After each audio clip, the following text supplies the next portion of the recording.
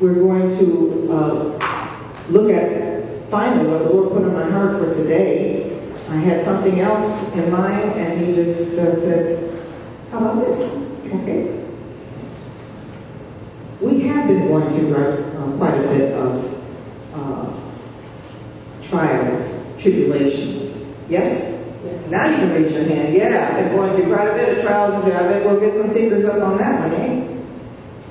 And so they look like giants to us, or a giant wall. Have you ever felt like that? Yeah. There's a big, hard wall there. And so I made this up, if you can see it. I took a picture of a stone wall, and I put words with it. Matter of fact, can you back up, Beverly? Are you able to back up? If you're not to worry. Back there. We want to overcome this stuff. Yes? Or would you like to stay where you are? I mean, you can. God will let you. You want to slither around in self-pity? Help yourself. But there's a way to overcome.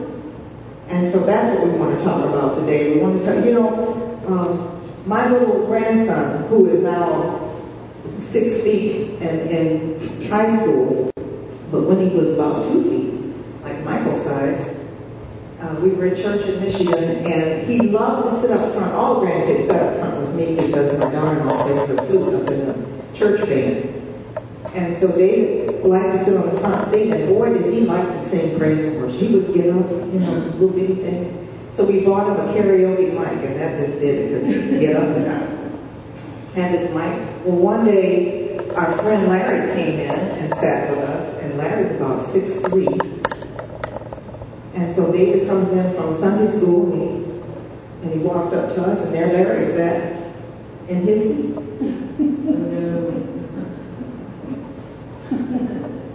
He says, that's my seat. Didn't hesitate. That's my seat. He had to really strain to see us. And he had no problem getting right up to Larry and saying, that's my seat. Larry said, okay. Wasn't afraid at all. And then a few days later, my son's friend came over to visit. And Jeff is taller than that, I believe. And he walked in, and tall, Viking-looking, blonde hair. And he walked in, and David has to do like this again. And he looks at Jeff and looks all the way up at Jeff, and he says, I'm going to cut your head off in the name of the Lord. That's what Jeff said, okay. I guess he had to do any giant. Any giant I can handle. Wouldn't it be nice to have an opinion like that, to live like that? Any giant that comes in my life, I can handle. Do you hear that? Would you like to get to that place? Any giant. Now but we have a feeling like this. We're overwhelmed. We feel overwhelmed. Sometimes the burdens are just so much that they just are pulling you back, just wiping you off your feet type thing. Is that how you feel sometimes? Was that commercial? Is that how you feel with feet? Well, let's talk about it. Now let's go to us. There we are, standing in front of this wall of all of this stuff that we have to deal with. Now, we just sang the song, I Stand in Love. It didn't say how tall we were when we stand in love. We said we stand in Christ Jesus in love. So how does that mount up to standing against that wall? And I put some words in there. Some of us feel hopeless. Some of us feel insecure. Some of us feel hatred. Some of us feel rejection, mistrust. I even put not in one little corner, way over. Just not. I'm not this, and I'm not, I just not. How do you feel? Not good. Trapped. There's debt. There's a past that looms over us. We have grudges. We have anxiety, sickness. We feel alone. And then I put down in the bottom corner, I put it so that you can barely see them, because sometimes they're lurking in the darkness in our soul. Yes? And so I put way down there nits. We have little nits. Do you know what a nit is? I don't either, but it's a little thing that just keeps gnawing, right? Those little nits. And there we are, down at the bottom of that, saying, this is an insurmountable wall. I have so many things to deal with. I've been there more times than I can count. As my parents would say, more times than I have fingers and toes. Yes? What should we be? How should we look? We need to stand there and say, all right, who's going down first? Because all of you are going down. I'll take you all down together. Yeah? Are you ready? Because now you're not going to be in my life to the point that you're ruling me. I'm not going to submit to you. And so I thought, well, how do we get there? And the one word that came to me was prepared. We need to be, if it happens right now, and you haven't prepared yourself for it spiritually, guess what? We're in trouble. You're in trouble. You need to be prepared spiritually for whatever is going to happen. Jesus said to the disciples, it's not going to be easy, my interpretation, right? So we need to be prepared so that we can pull out the reserve. Hello? Yes. All right. What does prepare mean? Let's look. To prepare is to make ready beforehand for some approaching event, need, and the like. It's to be properly expectant, organized, or equipped, ready. And I'm not talking about back in the 50s or 60s where we would go around and saying, come out of there, you devil. I'm just anticipating the deliverance out of this table and everywhere. I am not talking about that, okay? I'm talking about being prepared in the Lord. Okay, just to make it clear. To be at the ready. Any military people in here? What does that mean, to be at the ready? Well, people that are in Afghanistan, Pakistan, Afghanistan, Iran, wherever we have troops, some of them sleep with their weapons, yeah? Some of them know how to clean the weapons in the dark. Some of them know their weapons so well that they don't have to be, your brother will be learning that in boot camp, yes. That they don't have to look. They can handle that in the dark. They know that weapon well enough. Can I say that again? They know that weapon well enough. How well do we know God and God's Word? Okay. So, it's a matter of being prepared. And so then I asked myself, I said to myself, what prepared David to meet Goliath? There is a giant.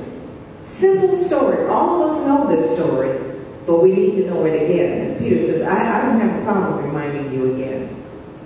So what prepared David to meet Goliath? And you know the story. He was out there and he was talking and he killed a giant. But what happened to him beforehand that made him that strong? Well, he had a grandmother that was a Moabitess. That's good news and bad news. Ruth is in his lineage. But there were still those that didn't like Moabites and said, that kid over there, his great-grandmother, he's got Moabite blood in it. Do we, those people over there, they think they're so. I don't have anything to do with that person because we've been scorned in that way more times than not. I used to go to the store sometimes and the people waiting on people at the store, the clerks, invariably would pass me by. And then I was mad. I won't tell the story and say I was going to get mad. I was mad. But then I came to the realization, you know what I realized? I'm invisible. This is so cool. I'm invisible. That's why they can't see me. I should make a movie. You understand what I'm saying? Have you ever had that Nobody notices you. Nobody cares whether you exist or not. Nobody talks to you. You're just invisible. You're non-existent. The phone doesn't ring. Nobody gives you a hug. Nobody says, I was thinking about you today. How you doing? And suddenly that feeling of isolation comes in. Well, and you wonder about David, because surely there were those that said, they say, oh, look at that David. He's a shepherd. Well, you know that his, what's in his name? Did you hear the story about that? You know about that, don't you? And there are those that won't let it go. And I'll just leave that out there. He was the youngest of 8 boys. He had to bear that. There were 7 in front of him. Does that make any sense to you? 7 in front of him. So he was relegated to take care of the sheep. His other brothers got a chance to go serve in Saul's army. But he had to go. And so as being a shepherd, taking care of his father's sheep, what does that involve? It involves being in the wilderness or bad country, a bad place where there could be robbers. Robbers, lions and bears, oh my. See? And he was out there and he learned the responsibility of taking care of sheep alone. He wasn't dependent on anyone, but the good news was it gave him some time. So I have good news and bad news. This is what really hurt David. David is anointed in front of his family, and I want you to note that it was done before he met Goliath.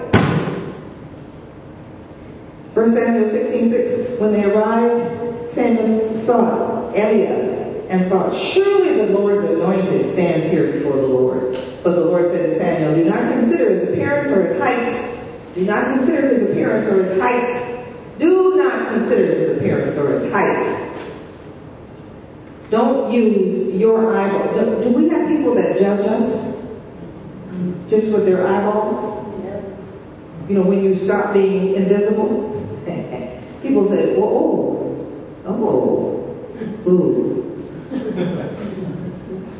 How is she going to work here? You get that? Okay. You understand what I'm saying? But God says, do not consider his appearance or his height, for I have rejected him. The Lord does not look at things people look at. People look at the outward appearance, but the Lord, what? So I really need to be prepared for prayer. Yeah, it's not going to do me any good with the Lord if I dress up for him every day. Go out buy a new outfit and say, hey, how do you like this one, Jesus? That's really not working for me. Because God says, I'm looking on your heart. And if your heart is prepared, I'm with you. Hello?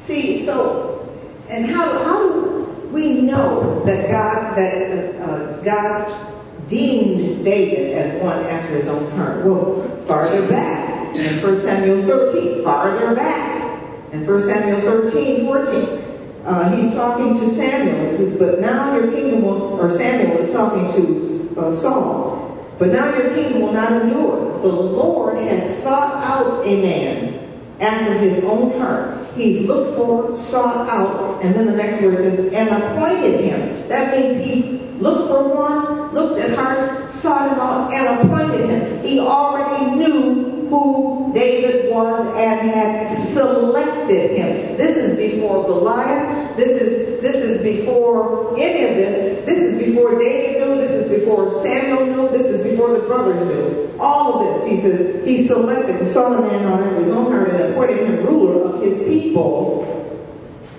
because you have not kept the Lord's commandment.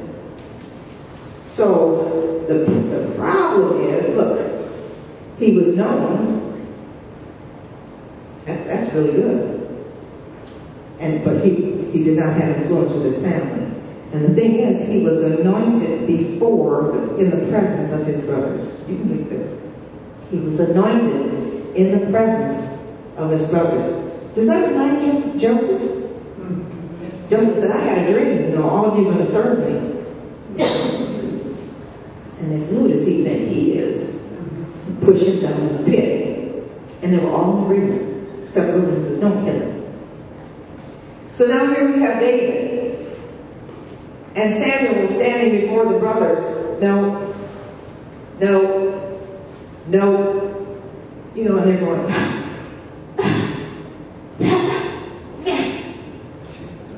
I don't know what that means. And they said, don't you have another one? Well, yeah, we got that ruddy kid out there in the fields that's tending the sheep. He said, well, I won't sit down. I won't rest until you bring him. He steps in, the Lord said, that's him, anoint him. And in front of his family was the first to know. Were they proud? I don't know. But they didn't treat him like they were. That's the point. And not long after that, he went into the service of Saul playing his harp. And that's what this is. He was known. Saul was having a problem. And they said, well, let's find someone that can play music for you. And he says, well, who can you get? And it's 1 Samuel 16:18 says, one of the servants answered, I have seen a son of Jesse of Bethlehem who knows how to play the lyre, the harp. And listen to how they describe him. He's a brave man and a warrior. How did they know that? He's out in the fields tending sheep. How did that word get back? That he's a brave man and a warrior. He speaks well and is a fine-looking man, and the Lord is with him. How do they know all of that? What do people know about me? Word of mouth. What do people, what? Word of mouth. Word of mouth. But what do people know about me? How do I carry myself so that the word of mouth is a good word rather than a bad word? How am I carrying myself so that the word of mouth that goes around is like this word of mouth? He's a warrior. He speaks well. He's a good looking, maybe that will come out. He's a well and he's fine looking man. And the Lord is with him. How do people know that the Lord is with him? How do I carry myself so that the Lord, people would know? Or when they look at me, do they see me still looking for the slingshot so I can kill the giant? Has anybody seen my slingshot around here anywhere? Never mind, I don't know how to use it anyway. So, David came to Saul and entered his service, and Saul liked him very much, and David became one of his armor bearers. That probably didn't bode well with him being chosen, anointed, and then going in the service with Saul to be his armor bearer, because the other brothers were in the troops. Hello? You know, have you ever felt like there's times that you just can't win? Take one step this way, take one step that way, and that brick wall, stone wall, keeps coming up. So then we have a champion. Here we have Goliath. It says, champion named Goliath, who was from Gath, came out of the Philistine camp. His height, take a look at this. His height was 6 cubits and a span. A cubit is an arm length, about 18 inches. 6 cubits and a span. He had a bronze helmet on his head and wore a coat of scale of armor bronze, weighing 5,000 shekels. On his legs he wore bronze greaves, and a bronze javelin was slung on his back. His spear shaft was like a weaver's rod, and his iron point weighed 600 shekels. That's an awesome or fearing sight, wouldn't you say? Oh, yeah. And the people are looking up to that, and you hear, it's just like in the movies, you hear this clunk, clunk, clunk. And the ironic funny part about it is they would array themselves against each other every day. 40 days. They'd get up and all line up, and look at each other and do nothing. Have you done that? Have you said, well, today I'm going to fight. Today is the day that I'm going to conquer that wall and that giant. Yep. Amen. But then tomorrow looks a little bit better. Have you done that? So they're looking at this giant. And 1 Samuel 17:11 says, on hearing the Philistines' words, because he threatened them, he says, why don't you send someone out to face me? You send someone out.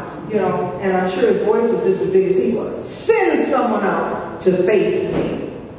And it says, upon hearing the Philistines' words, Saul and the Israelites took their armor up and ran and killed him. No, they didn't do that.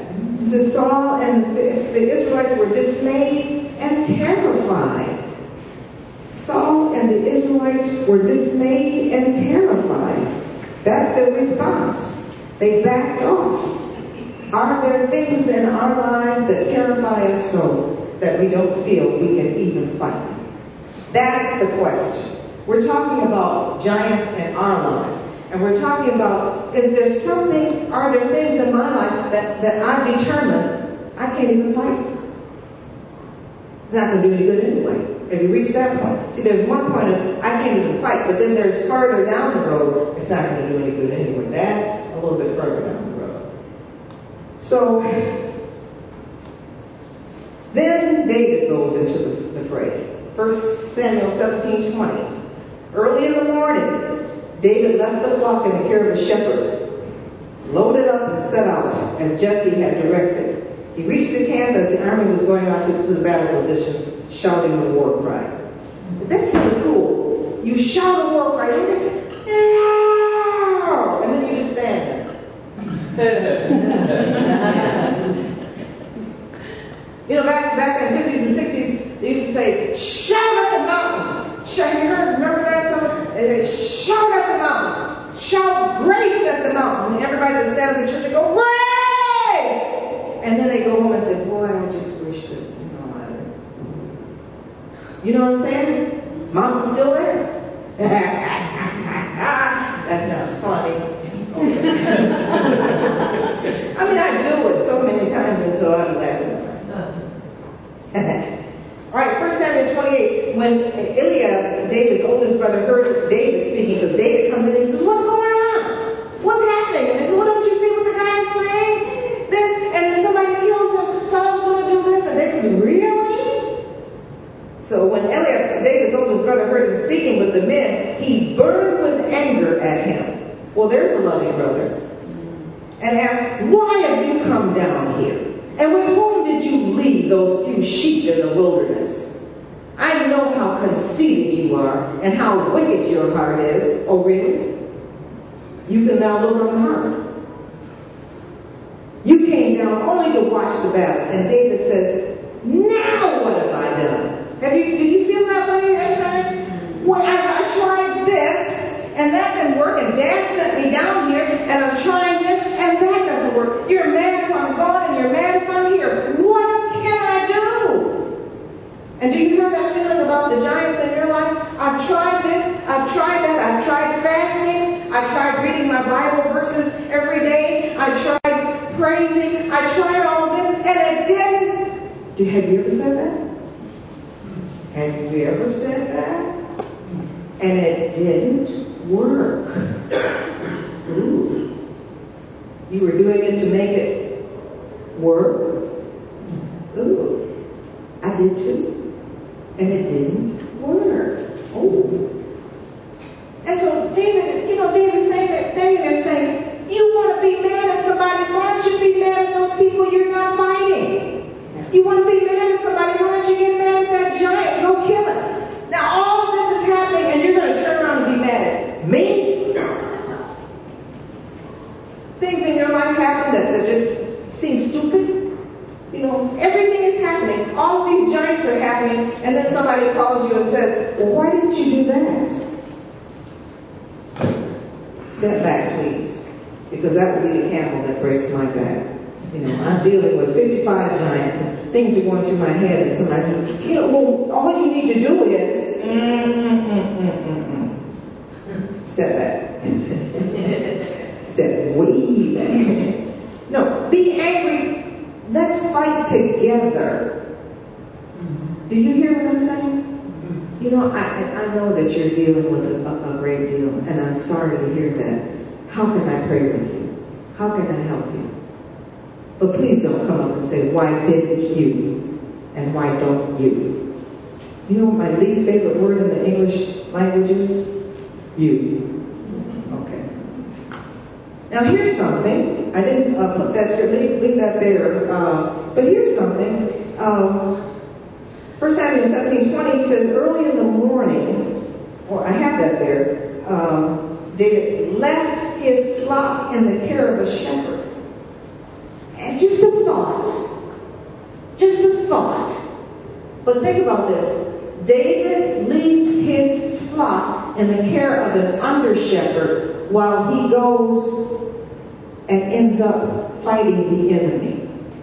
Just a thought. Just leave that dangle out there for a minute. Okay, you can chew on that. I chewed on it and it was so good. Okay.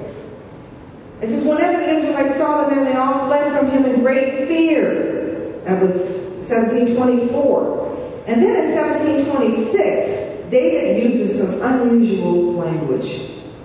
I'm going to read it to you here. David asked the men standing near him, what will be done for the man who kills this Philistine and removes this disgrace from Israel? And then he says, who is this uncircumcised Philistine that he should defy the armies of the living God? Why would he say something like that? What was he referring to? Do you know? How do you know whether he was uncircumcised or not? Come on now. Was he a Gentile? He was a Gentile. He was a Gentile. But what did that mean to David and should have meant to the rest of the Israelites? Circumcision was the mark of covenant. Circumcision was the sign of covenant.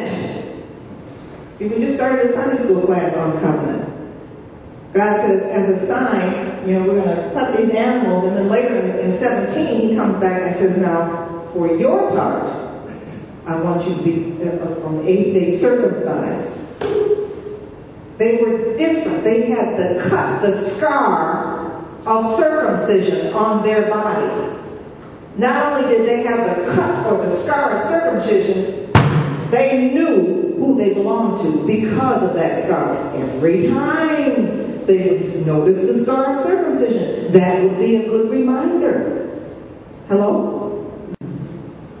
So he knew that this guy was a Gentile, but more so uncircumcised, more so not God's people. And not only that, he knew he was. See? He was. I told you about Harold taking Josiah when he was little to the store, and Josiah was standing there just looking at the horse.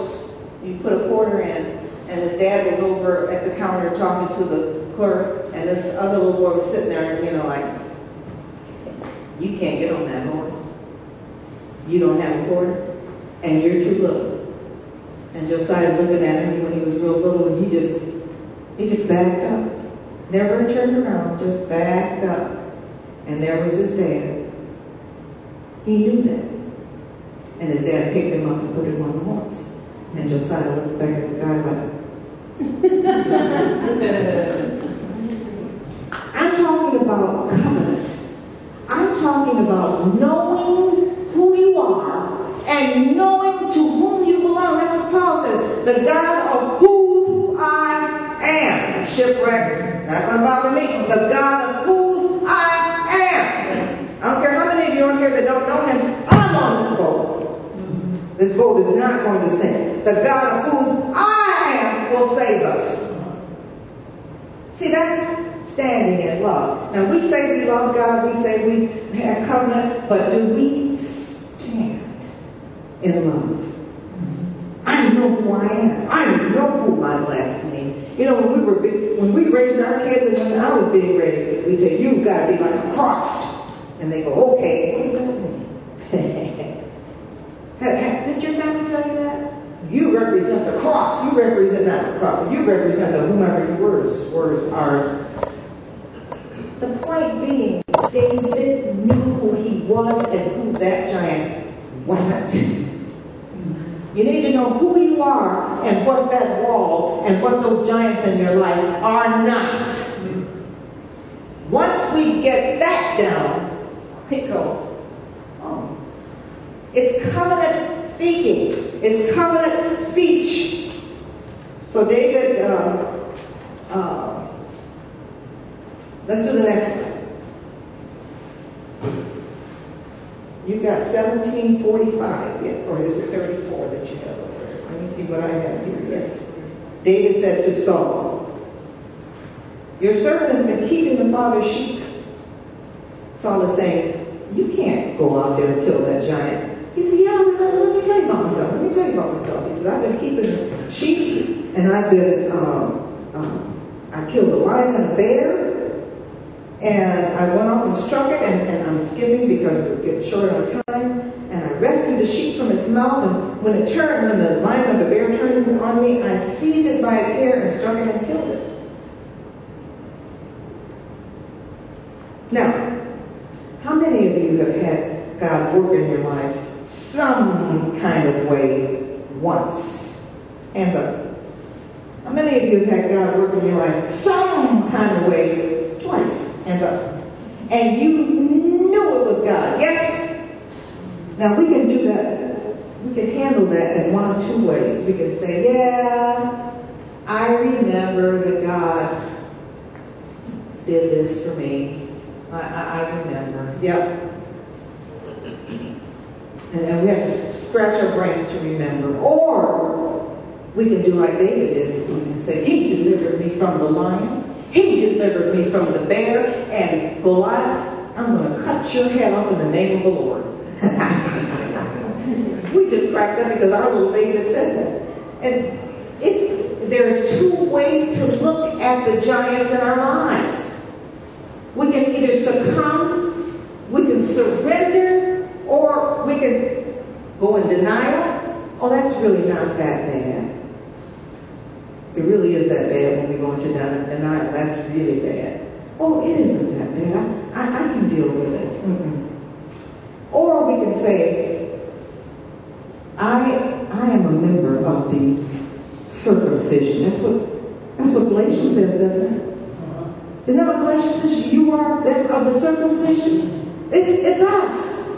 And we can stand and claim those promises and say, well, I know my name. Now, giant, you're going to have to leave me alone. You can stay there. You can go. I don't know what's going to happen. But what I do know is I have changed. See, I'm not telling you that every giant in your life is going to go away. But I'm telling you that you suddenly can know your name and change and say, oh, did you want to stay around? Well, come on and go to church with me. Come on and do praise and worship with me. Would you like to stay for that? I'm serious. You know, and I've got to close shortly, and I don't want to. David says, this day, the next slide, this day the Lord will deliver you into my hands, and I'll strike you down and cut off your head. This very day I will give the carcasses of the Philistine army to the birds and to the wild animals. So, let me finish the scriptures, and then I want to say something to you. And I'm going to take an extra few minutes to say that to you. But the next scripture that I have there for you, and it's very important that I do this last part, but the next scripture I have there for you is for us to be able, in Hebrews 4:16, let us then, next slide, let us then approach God's throne of grace with confidence, so that we may receive mercy and find grace to help us in our time of need. We have to be able to go there. We can't just sit around and say, oh Lord, help me, please. Oh, we have to be able to go there. And then 1 John 5:14, this is the confidence like David had, the confidence we have in approaching God, that if we ask anything according to his will, he hears us. And if we know that he hears us, whatever we ask, we know that we have what we have asked of him.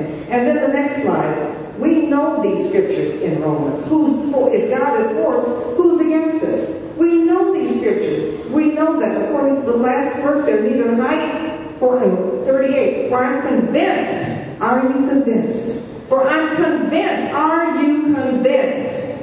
that neither death nor life, neither angels or demons, neither present or the future, nor any powers, neither height nor depth, nor anything else in all creation, big walls, stones, will be able to separate us from where we first started when we spoke this morning, from the love of God, standing in the love of God that is in Christ Jesus our Lord. Now,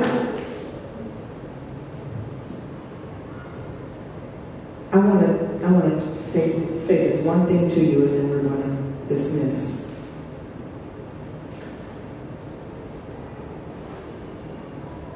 My two sons were talking. We were visiting in Michigan on our way back here, and Harold is the one that is now resident director, was talking to his older brother, and his older brother has a very high IQ and would like for you to know it. And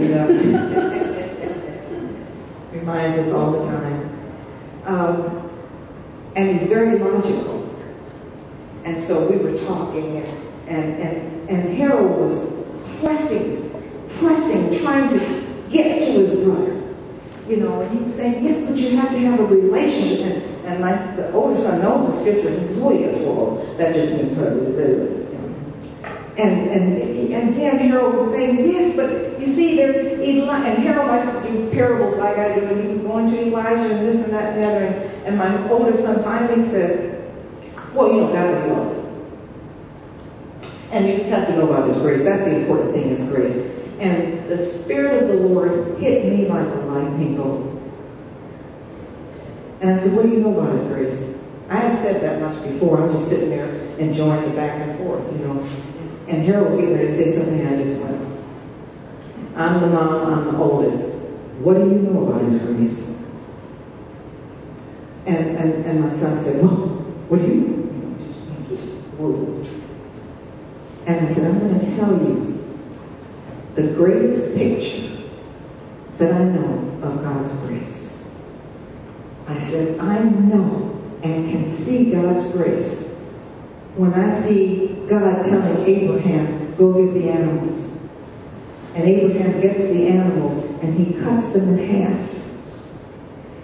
And he's thinking that he's going to be walking through these animals because that's how you cut covenant. But the next thing Abraham knows is that he's on the ground, terrified, and as in a sleep, and there's a pot and a furnace, and so going through these pots, and I'm seeing God's glory because He chose to cut covenant both for both parties, for Himself and for Abraham. He knows that He's taking the curse upon Himself. He knows that man is going to break covenant. He knows that he's going to have to take that person, pay that price, and yet he's walking through those parts. And suddenly the Lord showed me that, and I could see God's glory because He did it willingly, walking through those parts, knowing that in the new covenant, His Son would also pay that price and shed His blood. And He took that curse then in the old covenant, and the Son paid the price in the new covenant. And I saw, and I'm saying this to my son, and I said, and I saw God's glory. And for the first time since I've ever known my son, I've known him all his life. He had nothing to say. And I saw it go in. Do you understand what I'm saying? I preached the gospel to him through the Old Testament because the gospel is in the Old Testament. And I told him that all I can do when I see that, all we could do this morning when we saw the promises, was to praise God. Now I want to read you a definition because I don't want us to get to the place. I'm going to read this to you. It says, as we speak of rule of thumb, and my parents used to say, what the rule of thumb is, there's a rule of spirit. I wrote this. Actually, the rule of covenant is that God keeps covenant. When I'm down, when I can't feel, when I don't want to feel, when I've been hurt, when I have been the offender, I know I can go into the temple, into my heart, and inquire of the Lord Jesus Christ. David says it many times in the Psalms. But David said this about the giants. He says, he's come here to defy us. He brings division among us. He didn't use that word. But here's the Israelites. They're out one day. Yeah! And then they're back the next. And then they're out. Yeah! And then they're back next. Disunity. The giants that I face can cause me to be divided within myself.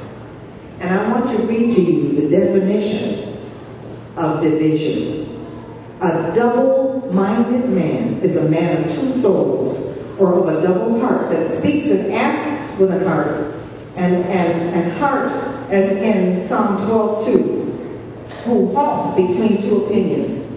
And the word says, why do you halt between two opinions? And it is an uncertainty to do or say, and is undetermined what to ask for, or who is not sincere and upright in his request, who asks for one thing and means another, and asks amiss, and with an ill design, does not call upon God in truth, and in the sincerity of his soul, draws nigh to him with his mouth, and honors him with his lips, but his heart is far from him. Such a one is unstable in all his ways.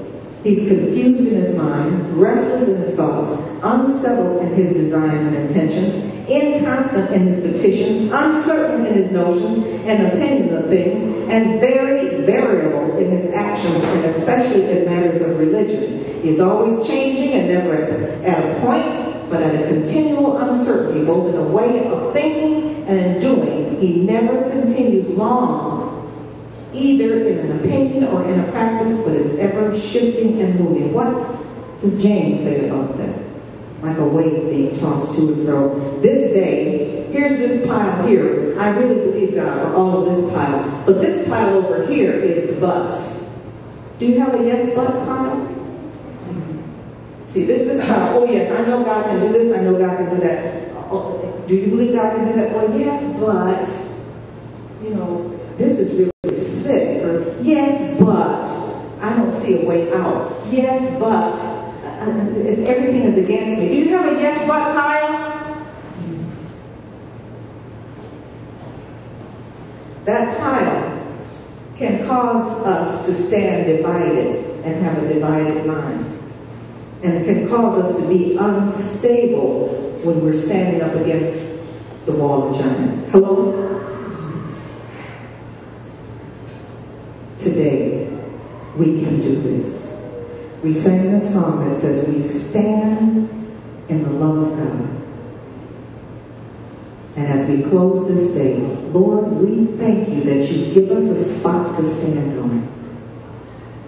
We thank you that we can stand in your love and in your covenant. We thank you that we know who we are in you. And Lord, to this day, we choose to take this pile of yes buts and move them over to the pile of yes I believe. We know that you are a rewarder of the people, of us, that believe that you are God. And so we choose to have you as God over every one of the things that has been difficult for us to release because we can't see. Father, forgive us for trying to see when you are the one that has the long eye. Forgive us for not trusting you when we choose to. We have to know how it's going to work out. Forgive us for that. Lord, trust and faith is you did this, and of a certainty you will do that. We thank you for that. In Jesus' name we pray. Amen. Well, God loves you. I love you. Pastor loves you. Glory be to God.